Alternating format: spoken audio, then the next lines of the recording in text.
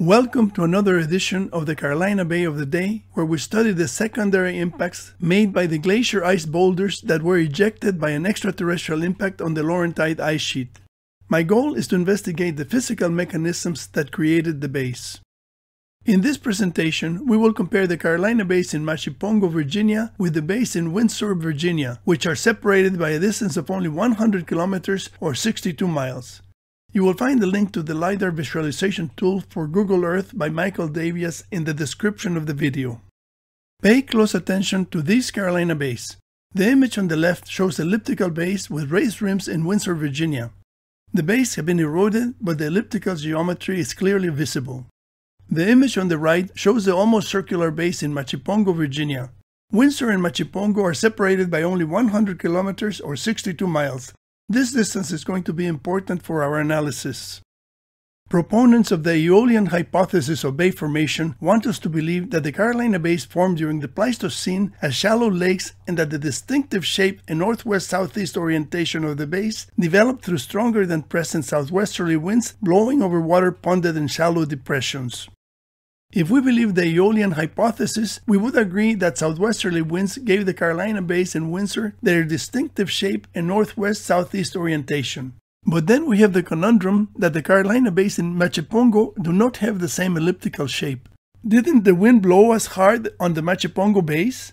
Remember, these bays are only 100 kilometers apart. They are very close to each other, and the two areas were probably exposed to similar wind conditions. Since the shapes of the bays are so different, the hypothesis that the wind shaped them is obviously wrong. Otherwise, the bays would have similar shapes. An alternative to the Aeolian hypothesis is the Glacier Ice Impact hypothesis, published in 2017, which proposes four mechanisms for the formation of the Carolina bays. First, a meteorite impact on the Laurentide ice sheet ejected glacier ice boulders in ballistic trajectories. The secondary impacts by the ice boulders liquefied unconsolidated ground and produced the Carolina bays. We will now see how this impact mechanism can create elliptical bays and circular bays based on terrain conditions, but independent of the action of the wind. The LiDAR image of the area with Machipongo, Virginia has an interesting arc in the Chesapeake Bay. The arc makes a perfect circle that includes Machipongo. It turns out that 35 million years ago, a meteorite impacted the eastern shore of North America exactly at this point of the Chesapeake Bay.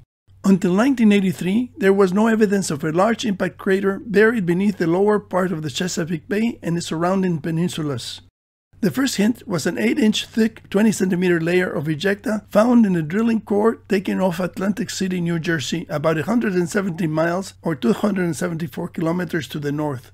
The layer contained diffuse glass beads called tektites and shocked quartz grains that are unmistakable signs of an extraterrestrial impact. The scientists calculated that a bolide with a diameter of 3 kilometers impacted at a speed of nearly 60 kilometers per second, punching a deep hole through the sediments and into the granite continental basement rock. The bolide itself was completely vaporized, with the basement rock being fractured to depths of 5 miles or 8 kilometers, and a peak ring was raised around it. The deeper crater, 24 miles or 38 kilometers across, is surrounded by an outer edge of collapsed blocks forming ring faults. The crater was then buried by additional sedimentary beds that have accumulated during the 35 million years following the impact. For this reason, the ground in Machipongo is very different from the ground in Windsor, Virginia. Conical cavities cannot be made on ground that does not have sufficient depth of unconsolidated material.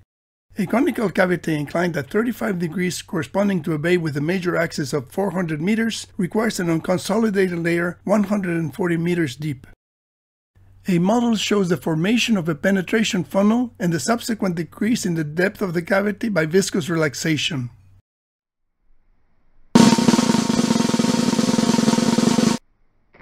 An ice projectile impacting a hard layer will disintegrate explosively and create a hemispherical shock wave in a circular crater like those in the Zamora Peninsula. The model shows the disintegration of the ice projectile upon reaching the hard layer. A Carolina bay near Machipongo, Virginia has a width of 1 kilometer and a length of 1.4 kilometers. It overlaps with a smaller bay on its east side. The bay is mostly open farmland, supported by both a natural drainage channel running toward the east and an extensive network of drainage channels leading to the natural channel. A railroad track runs across the bay, while US Highway 13 goes across the northwestern rim. Thank you for joining me in this investigation of the physical mechanisms that created the Carolina Bays that don't depend on the vague and untestable myths about the stronger-than-present winds. I will continue to examine the Carolina Bays one bay at a time. Please subscribe to be notified of future videos about the Carolina Bays.